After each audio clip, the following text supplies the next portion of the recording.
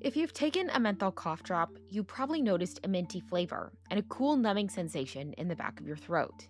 That feeling is similar to the one you get from smoking these, menthol cigarettes, and it's part of why the Biden administration is trying to prevent them from being sold. Health officials say that menthol cigarettes are more appealing to young people because the menthol eases the throat irritation that you experience when you first try a cigarette. Aside from regular tobacco, menthols are currently the only flavor of cigarette allowed on the market. And they're popular.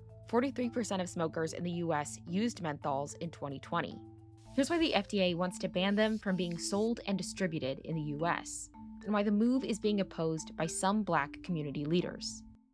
Menthol, a compound that occurs naturally in mint plants, triggers the same receptors we use to sense cold, which creates that numb, chilling sensation. Menthol brands like Newport, the most popular menthol in the US, emphasize the flavor in their older marketing. Smoother Newport, fresher Newport, smoother, more refreshing cigarette. But the FDA says that in addition to reducing the harshness of smoking, menthol also makes it harder to quit. Menthol interacts with nicotine in the brain to enhance nicotine's addictive effects, according to the FDA, making menthol cigarettes even more addictive than regular cigarettes. So they start kids younger and then they keep them hooked for a lifetime, U.S. officials say. The biggest U.S. tobacco companies have rejected the FDA's findings. They say that menthol cigarettes don't have any different health effect than a regular cigarette.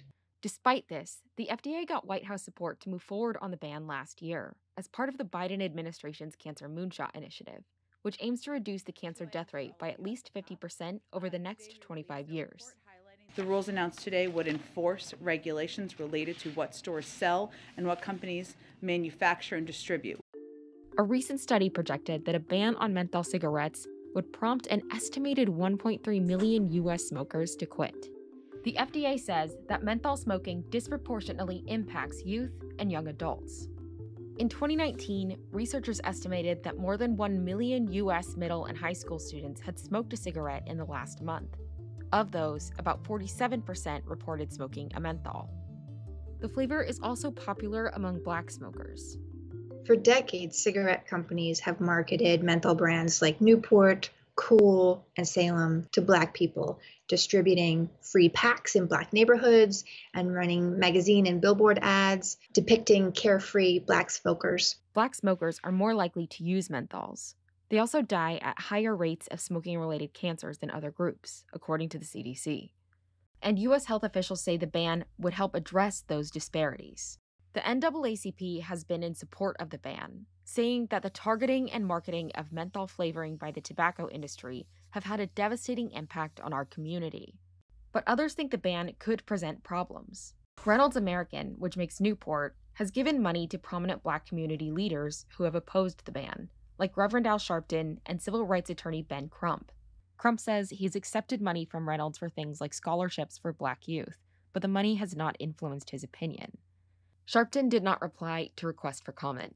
They and groups like the ACLU and members of the Congressional Black Caucus have expressed concerns that the ban will disproportionately impact people of color. They have argued that menthol bans would lead to racial profiling by police and expand the illicit market for cigarettes. In a statement to the Wall Street Journal, Reynolds said, "It's important to note that we do not make contributions conditional upon organizations maintaining a particular position."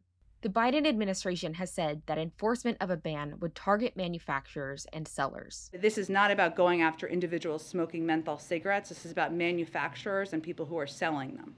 Tobacco companies could lose significant profits if the ban is enforced. They already have been grappling with declining smoking rates in the U.S., and they are racing to develop and market alternative products like e-cigarettes, nicotine pouches, lozenges, and other alternatives in the hopes that smokers will switch over to those. Even as smoking declines, menthols remain a huge part of the cigarette market.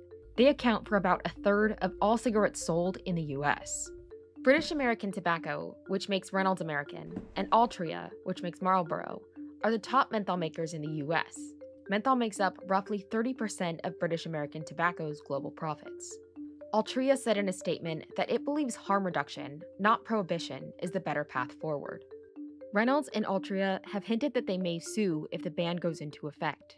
Litigation could tie this up for years. So even if the FDA moved forward and set an effective date of, let's say 2024, once that ban were implemented, then the cigarette companies would likely sue and hold it up further. The FDA will hear public comments on its proposed rules and will take time to review before finalizing the ban.